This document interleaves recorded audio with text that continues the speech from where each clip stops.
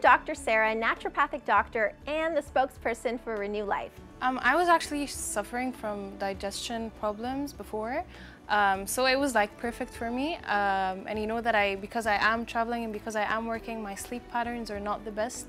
Definitely it did help me.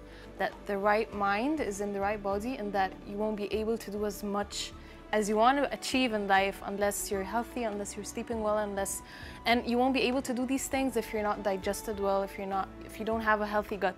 Do I have to have a problem with constipation or digestion in order to take the probiotics, or is it something that I need in my daily intake? So it's not just for people who have digestive issues like gas, bloating, constipation. It's also beneficial for people who live a healthy lifestyle, because the truth is that our diet doesn't provide enough probiotic bacteria for optimal gut health.